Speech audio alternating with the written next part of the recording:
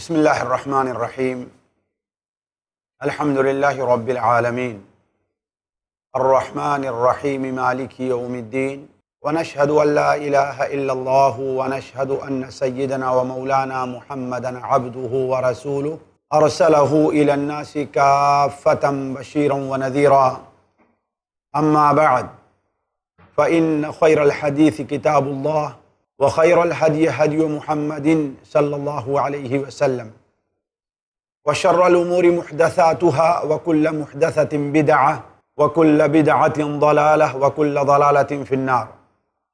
اعوذ باللہ السمیع العلیم من الشیطان الرجیم من ہمزہ ونفخہ ونفثہ. بسم اللہ الرحمن الرحیم.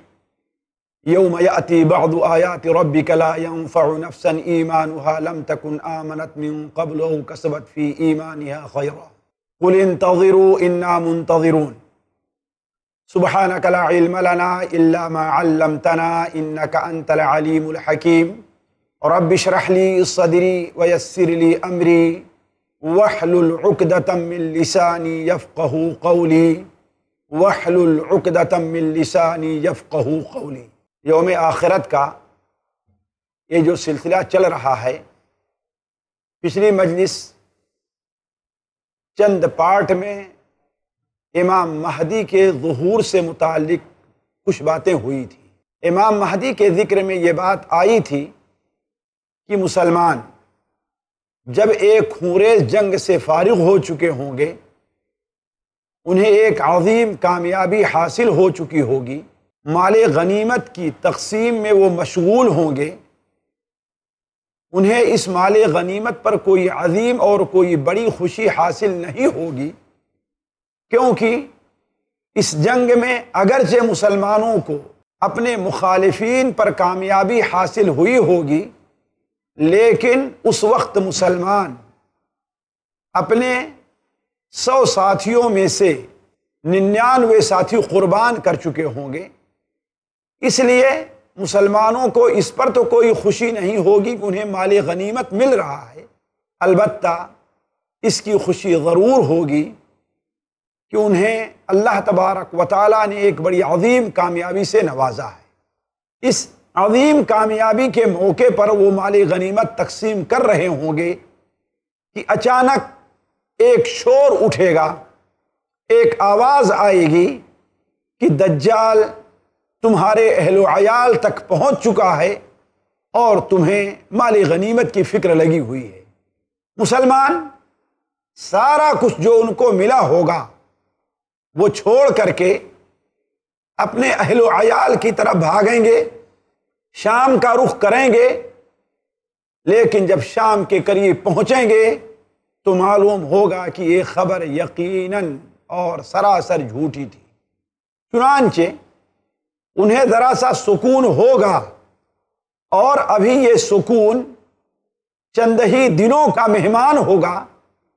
کہ یقینی طور پر اور حقیقی طور پر یہ خبر آئے گی کہ دجال کا خروج ہو چکا ہے. مسلمان دجال سے مقابلہ کے لیے اپنی فوج کو ترتیب دے رہے ہوں گے، اور یہ ارادہ ہوگا کہ فجر کی نماز پڑھ کر کے آگے بڑھتے ہیں کہ حضرت عیسیٰ ابن مریم علیہ السلام کا خروج ہوگا جو دجال کو قتل کریں گے. اس طرح علماء قیامت کی بڑی اہم نشانیوں میں سے ایک نشانی دجال کا خروج بھی مانتے ہیں، جیسا کہ اللہ تبارک و تعالیٰ نے خود قرآن مجید میں اس کی آمد کی طرف اشارہ کیا ہے. سورہ الانعام کے آخر میں اللہ تبارک و تعالیٰ ارشاد فرماتا ہے، یوم یأتی بعض آیات ربک لا ينفع نفسا ایمانها لم تکن آمنت من قبل او کسبت فی ایمانها خیرا. جب رب کی بعض نشانیاں آ جائیں گی تو کسی بھی نفس کو، کسی بھی جاندار کو، کسی بھی جن و انس کو اس کا ایمان کوئی فائدہ نہیں دے گا. جو شخص اس سے پہلے ایمان نہیں لا چکا ہوگا یا ایمان تو لایا ہوگا لیکن حالت ایمان میں خیر کا کوئی کام نہ کر لیا ہوگا. اس آیت کی تفسیر کرتے ہوئے خود نبی کریم صلی اللہ علیہ وسلم نے ارشاد فرمایا، جیسا کہ صحیح مسلم میں، سنن ترمذی میں حضرت ابو ہریرہ رضی اللہ تعالیٰ عنہ کی روایت ہے کہ نبی کریم صلی اللہ علیہ وسلم نے ارشاد فرمایا، ثلاث اذا خرجنا لا ينفع نفسا ایمانها لم تکن آمنت من قبل او کسبت فی ایمانها خیرا۔ تین نشانیاں جب ظاہر ہو جائیں گی، تین صورتحال جب اس دنیا میں پیدا ہو جائے گی، تو کسی نفس کو اس کا ایمان فائدہ نہیں دے گا، یا کسی نفس کو اس کا ایمان لانا اور ایمان کی حالت میں نیک عمل کرنا فائدہ نہیں دے گا اگر وہ اس سے پہلے ایمان نہیں لا چکا ہے یا نیک عمل نہیں کر چکا ہے۔ وہ تین چیزیں کیا ہیں؟ مغرب سے سورج کا طلوع ہونا ہے، دجال کا خروج ہے، اور دابۃ الارض کا خروج ہے۔ تو قرآن مجید کی اس آیت کو اس کے بعد حضرت ابو ہریرہ رضی اللہ تعالیٰ عنہ نے تلاوت فرمایا کہ اس کی دلیل قرآن مجید کی یہ آیت ہے۔ اس سے معلوم ہوا کہ دجال کے خروج کی طرف قرآن مجید میں اشارہ موجود ہے، اور حدیثیں نبی کریم صلی اللہ علیہ وسلم کی اس سلسلے میں متواتر ہیں، اس کثرت سے وارد ہیں کہ ان حدیث کا اگر شمار کرنا چاہے تو بڑی دقت پیش آئے گی۔ چنانچہ علماء حدیث یہ بیان کرتے ہیں کہ دجال سے متعلق 300 سے زائد حدیثیں کتب حدیث کے اندر موجود ہیں، جنہیں 40 سے زائد صحابہ کرام نے روایت کیا ہے۔ بلکہ دجال سے متعلق 30 حدیثیں تو ایسی ہیں جس کے اندر دجال کے فتنوں کا ذکر ہے یا دجال کے فتنوں سے بچنے کے وسائل بیان کیے گئے ہیں۔ تو دجال کا خروج قیامت کی ایک بڑی اہم نشانی ہے، جیسا کہ مسند احمد کے اندر اور صحیح مسلم میں حضرت حذیفہ ابن اسید رضی اللہ تعالیٰ عنہ کی وہ حدیث جو اس سے پہلے بھی آ چکی ہے، حضرت حذیفہ بیان کرتے ہیں کہ ایک بار ہم لوگ قیامت کی نشانیوں کا اور قیامت کا ذکر کر رہے تھے، نبی کریم صلی اللہ علیہ وسلم ہمارے پاس تشریف لے آئے تو آپ نے بیان فرمایا، ماذا تذاکرون، تم لوگ کس چیزوں کا آپس میں تذکرہ اور مذاکرہ کر رہے ہو؟ تو ہم لوگوں نے کہا ہم قیامت کو یاد کر رہے ہیں۔ آپ صلی اللہ علیہ وسلم نے ارشاد فرمایا، انہا لن تقوم حتی تروا قبلہا 10 آیات، قیامت اس وقت تک قائم نہیں ہوگی جب تک کہ اس سے پہلے تم 10 نشانیاں دیکھ نہ لو۔ یہ قیامت کی 10 بڑی نشانیاں اور بڑی اہم نشانیاں ہیں۔ اس کے بعد آپ صلی اللہ علیہ وسلم نے دھواں کا ذکر کیا، جس کا ذکر آگے آئے گا، دجال کا ذکر فرمایا جو ہونے جا رہا ہے، دابۃ الارض کا ذکر فرمایا، مغرب سے پچھم کی طرف سے سورج کے طلوع ہونے کا ذکر فرمایا، جس کا ذکر اگلی مجلسوں میں آ رہا ہے، حضرت عیسیٰ ابن مریم علیہ السلام کے نزول کا ذکر فرمایا، یاجوج ماجوج کے خروج کا ذکر فرمایا، اور آپ صلی اللہ علیہ وسلم نے ارشاد فرمایا اس روئے زمین کے اوپر 3 بڑے اہم زلزلے آئیں گے، ایک زلزلہ مغرب کی طرف ہوگا، ایک مشرق میں ہوگا، اور ایک جزیرے عرب میں ہوگا، اور آخری نشانی جو قیامت کی ہوگی وہ قار عدن یعنی یمن کی طرف سے سمندر سے ایک آگ نکلے گی جو تمام لوگوں کو ہکا کر کے ارض محشر کی طرف لے آئے گی۔ تو یہ 10 نشانیاں نبی کریم صلی اللہ علیہ وسلم نے بیان فرمائی جو قیامت کی بڑی اہم نشانیاں ہیں۔ ان کے اندر نبی کریم صلی اللہ علیہ وسلم نے دجال کے خروج کا بھی ذکر فرمایا۔ اسی لیے علماء کا اس بات پر اجماع رہا ہے، اور تمام علماء اپنے عقیدے کی کتابوں میں اس بات کا ذکر کرتے رہے ہیں کہ دجال کے خروج پر بھی ہمارا ایمان ہے۔ ہم یہ ایمان لے آتے ہیں قیامت سے پہلے ایک بڑا فتنہ دجال کی شکل میں ظاہر ہوگا جو پوری دنیا کو اپنی لپیٹ میں لے لے گا۔ آگے بڑھنے سے پہلے ہم اور آپ یہ دیکھ لیں کہ دجال کے خروج سے پہلے اس دنیا اور دنیا میں رہنے والوں کے حالات کیا ہوں گے۔ کیوں؟ اس لیے کہ کوئی بھی بڑا فتنہ اس دنیا میں جب ظاہر ہوتا ہے تو اس کے لیے حالات کچھ نارمل ہی نہیں رہا کرتے بلکہ اس کے لیے حالات بنتے ہیں اور بنائے جاتے ہیں۔ اسی طریقے سے دجال کا جب ظہور ہوگا، جو اس روئے زمین کا سب سے بڑا فتنہ ہے، تو اس دنیا کے جو حالات ہیں وہ اپنے نارمل یا عام حالات پر نہیں ہوں گے بلکہ ان کے اندر بہت تبدیلیاں آئیں گی۔ احادیث میں ان سے متعلق جو کچھ ذکر ملتا ہے ان میں سے پہلی چیز تو یہ ہے کہ دجال کا جب خروج ہوگا تو اس وقت دینی علم تقریباً مردہ ہو چکا ہوگا، علم کی بڑی کمی واقع ہوگی، حلال حرام بتانے والے لوگ بہت کم ہوں گے، لوگوں کے درمیان حلال اور حرام کی تمیز ختم ہو گئی ہوگی۔ اسی لیے نبی کریم صلی اللہ علیہ وسلم نے ارشاد فرمایا، جیسا کہ مسند احمد میں، مستدرک حاکم میں حضرت جابر بن عبداللہ رضی اللہ تعالیٰ کی روایت ہے کہ یخرج الدجال فی خفت من الدین و ادبار من العلم فلہ 40 یوما یسیحها فی الارض۔ دجال کا خروج جس وقت ہوگا وہ دین رخصت ہو چکا ہوگا، یعنی لوگوں کو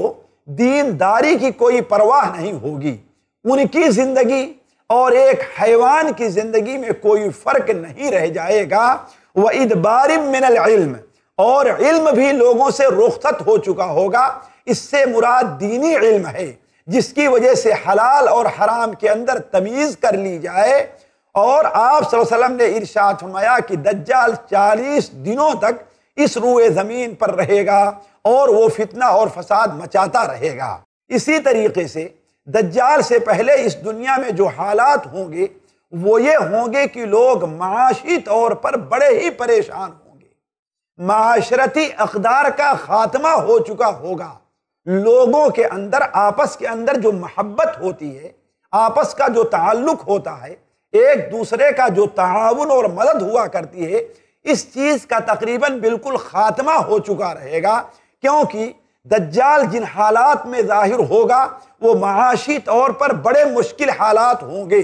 لوگوں کو کھانے کی چیزیں نہیں ملے گی۔ اور آپ جانتے ہیں کہ انسان کے نزدیک اس دنیا میں جب اگر دین نہ پایا جائے، اخلاق نہ پایا جائے، تو اس کے نزدیک سب سے اہم چیز اس کا اپنا پیٹ ہوا کرتا ہے۔ اگر اس کا پیٹ نہ بھرے تو وہ نہ تو اپنے رشتہ داروں کی پرواہ کرتا ہے، نہ تو اپنے خاندان کی کوئی پرواہ کرتا ہے۔ تو دجال کا جس وقت خروج ہوگا اس وقت لوگ معاشی طور پر بڑے ہی پریشان ہوں گے، جیسا کہ نبی کریم صلی اللہ علیہ وسلم کی بڑی مشہور حدیث جو سنن ابن ماجہ میں حضرت ابو امامہ رضی اللہ تعالیٰ عنہ سے مروی ہے کہ نبی کریم صلی اللہ علیہ وسلم نے ارشاد فرمایا کہ دجال کے اس دنیا میں خروج سے پہلے بڑے مشکل سال پیدا ہوں گے۔ سال کے مشکل ہونے کا معنی یہ نہیں ہے کہ سال دن اور رات مشکل ہوں گے، بلکہ مشکل یہ ہوگا کہ ان دنوں میں زندگی گزارنا،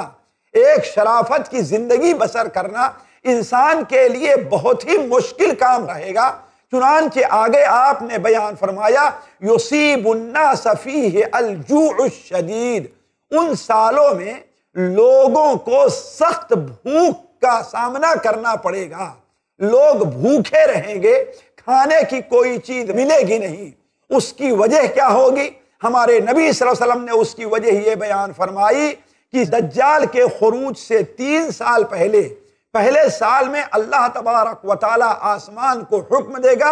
اور آسمان سے جو بارش نازل ہوتی ہے اس کا 1/3 حصہ 1/3 حصہ بند ہو جائے گا۔ اس لیے کہ ساتھیوں یہ بات ہمیں آپ کو جاننی چاہیے، آج روئے زمین پر اللہ تعالیٰ نے بارش کا جو نظام رکھا ہے،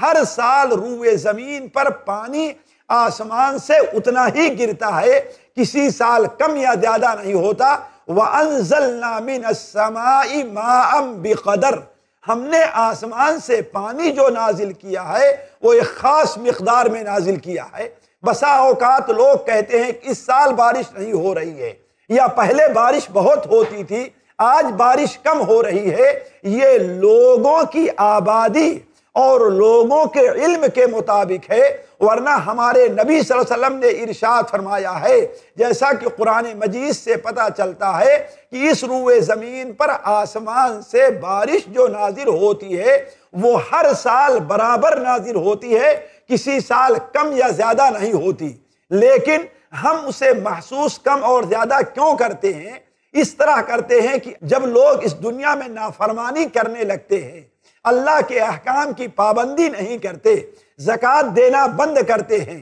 حاکم وقت جو ہے اللہ تعالیٰ کے نازل کیے ہوئے جو احکام ہیں ان احکام کو اللہ کی مخلوق پر نافذ نہیں کرتا، اللہ کی مخلوق کے اوپر ظلم کرتا ہے، تو اللہ تبارک و تعالیٰ ناراض ہوتا ہے اور اس پانی کو اس جگہ نازل کرنے کے بجائے جہاں پر لوگ اس سے مستفید ہوں، انسانی آبادی اس سے فائدہ حاصل کرے، اللہ تعالیٰ اس پانی کو وادیوں میں، جنگلوں میں اور سمندروں کے اوپر برساتا ہے اور لوگ اس سے مستفید نہیں ہوتے۔ تو ہر سال جو بارش نازل ہوتی ہے وہ بارش برابر ہے، اس میں کمی اور زیادتی نہیں ہوتی۔ نبی کریم صلی اللہ علیہ وسلم نے ارشاد فرمایا، ما من عام امطر من عام،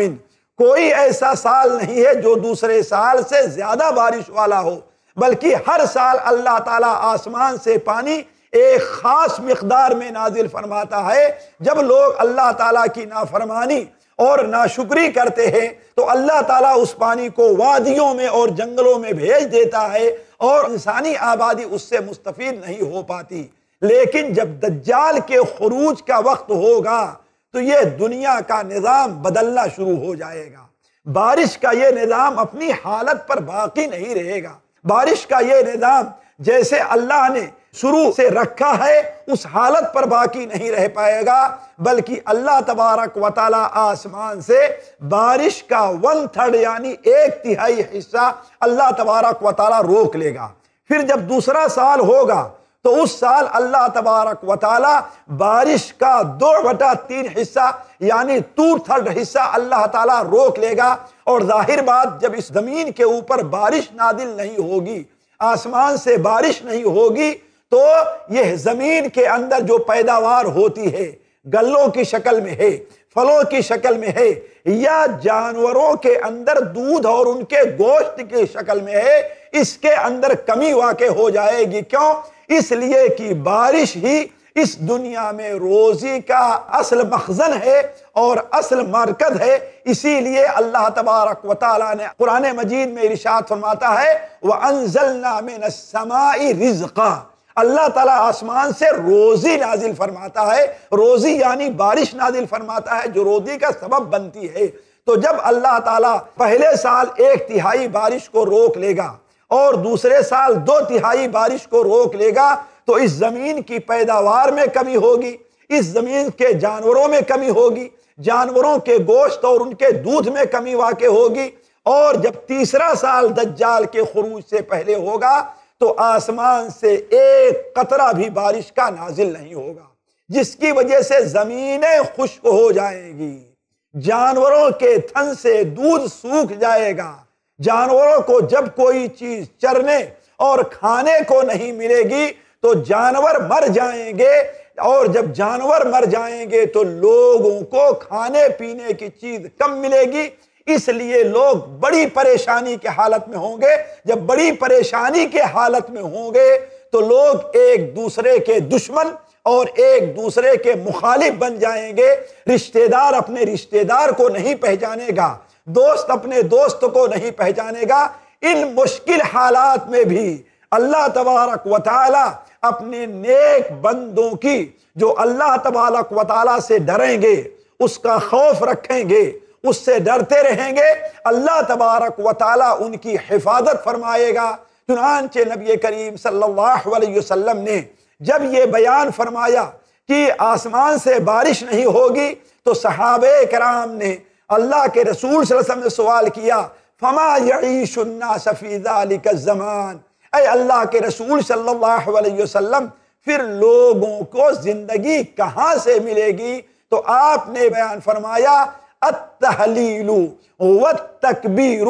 والتحمید ویجری ذلک مجری الطعام، جو لوگ اللہ تعالیٰ کے نیک بندے ہوں گے وہ تسبیح پڑھیں گے، سبحان اللہ پڑھیں گے، اللہ اکبر پڑھیں گے، الحمدللہ پڑھتے رہیں گے، تو اللہ تبارک و تعالی اس چیز کو ان کے لیے روزی کا ایک ذریعہ بنا دے گا۔ تو میں عرض کر رہا تھا دجال سے پہلے کے جو حالات ہوں گے ان میں کی ایک حالت یہ ہوگی کہ لوگ معاشی طور پر بڑے پریشان ہوں گے اور معاشرتی اقدار لوگوں کی ختم ہو گئی ہوگی۔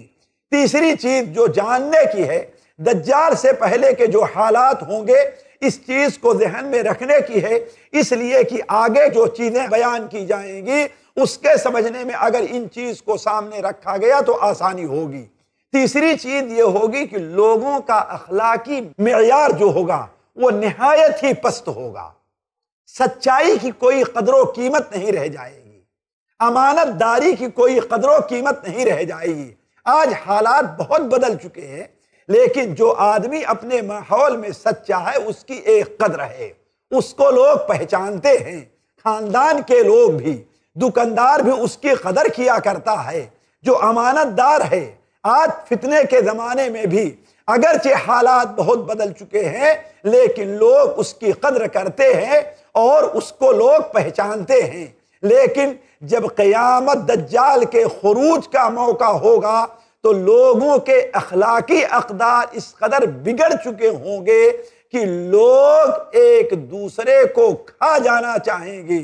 اس وقت جھوٹے کو لوگ سچا مانیں گے، امانت دار کو لوگ دیانت دار مانیں گے۔ جو جھوٹے بول کر کے دھوکہ دے کر کے لوگوں کو اپنے فیور میں کرنا چاہے گا، لوگ اس کی باتوں میں آسانی سے آ جائیں گے۔ جیسا کہ اس کی ایک صورت آج آپ دیکھیں تو لوگوں کے سامنے پائی جا رہی ہے۔ آج امانت دار لوگوں کی قدر کرنے والے اتنے لوگ نہیں ہیں جتنا بے ایمان اور بددیانتوں کی قدر کرنے والے لوگ ہیں۔ آج امانت داروں کو اور سچے لوگوں کو وہ پوسٹیں نصیب نہیں ہوا کرتی ہیں جو جھوٹے مکار دھوکے دار لوگوں کو نصیب ہوا کرتی ہیں۔ لیکن یہ صورت تو ہے جب دجال کے خروج کا زمانہ قریب آئے گا تو یہ چیز بہت ہی آگے بڑھ جائے گی۔ چنانچہ نبی کریم صلی اللہ علیہ وسلم نے ارشاد فرمایا، مسند احمد میں حضرت انس بن مالک رضی اللہ تعالیٰ عنہ کی روایت ہے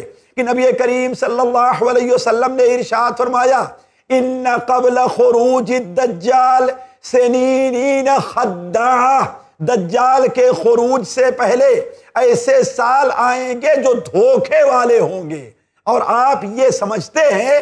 کہ سال دھوکے والا نہیں ہوتا،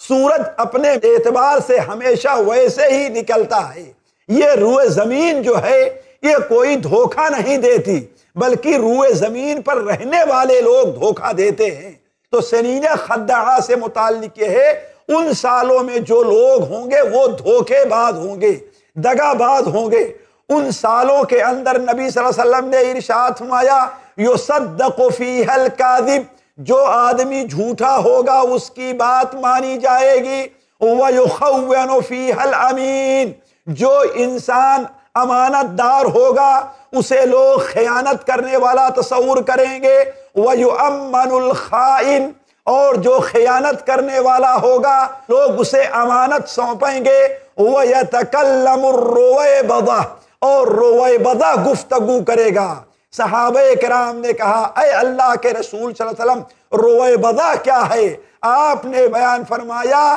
الفویسق، ایک فاسق اور فاجر ہے، وہ لوگوں کے عام معاملات سے متعلق گفتگو کرے گا۔ ایک لا علم ہوگا، ایک ذلیل آدمی ہوگا، اس کی معاشرے میں کوئی قدر نہیں ہوگی، وہ اللہ کا خوف نہیں رکھتا ہوگا، دین کا کوئی اہتمام نہیں کرتا ہوگا، لیکن لوگوں کے بڑے بڑے مسائل جو ہیں، لوگوں کے اختلافات ہیں، مسلمانوں کے درمیان صلح کرنے کے مسائل جو ہیں وہ ان سے متعلق گفتگو کرے گا۔ تو کہنے کا مطلب عموماً دجال سے متعلق یہ حال ہوں گے اور عمومی طور پر مسلمان بھی اس سے متاثر ہوں گے، سوائے چند لوگوں کے جو اللہ تبارک و تعالیٰ کی دی ہوئی شریعت اور نبی کریم صلی اللہ علیہ وسلم کی بیان کی ہوئی تعلیمات پر عمل پیرا ہوں گے، لیکن عام لوگ جو اپنے کو مسلمان کہتے ہوں گے وہ اس سے مستثنا نہیں ہوں گے، لیکن چند ایسے لوگ ہوں گے جو اپنے صحیح دین کے اوپر قائم رہیں گے، جیسا کہ نبی کریم صلی اللہ علیہ وسلم نے ارشاد فرمایا سنن ابو داؤد میں اور مسند احمد میں، حضرت عمران نے حسین رضی اللہ تعالیٰ عنہ کی روایت ہے کہ نبی کریم صلی اللہ علیہ وسلم نے ارشاد فرمایا لا تزال طائفۃ من امتی یقاتلون علی الحق ظاہرین علی من ناواہم، میری امت کی ایک جماعت برابر حق کے اوپر قائم رہے گی اور ان کی جو مخالفت کریں گے ان سے وہ جہاد کرتے رہیں گے، ان سے وہ برسرے پیکار رہیں گے، اللہ تعالیٰ انہیں کامیابی بھی عطا کرے گا۔ لوگ ان کی آواز کو تو بند کر دیں گے لیکن ان کے دین کو نہیں چھین پائیں گے، لوگ ان کا شہر تو ان سے چھین لیں گے لیکن ان کا ایمان ان سے نہیں چھین پائیں گے، حتیٰ یقاتل آخرہم المسیح الدجال، یہاں تک کہ ان کا آخری جماعت جو ہوگی، ان کا آخری گروپ جو ہوگا وہ مسیح دجال سے قتال کرے گا۔ تو کہنے کا مطلب دجال کے خروج سے پہلے یہ حالات ہوں گے جن کا ذکر آپ کے سامنے مختصر طور پر بیان کیا۔ اب ہم اگلی مجلس میں آپ سے ایک نیا عنوان لے کر کے ملاقات کریں گے کہ دجال کیا ہے اور دجال کی علامتیں کیا ہے۔ تب تک کے لیے ہم آپ سے اجازت چاہتے ہیں۔ والسلام علیکم ورحمۃ اللہ وبرکاتہ۔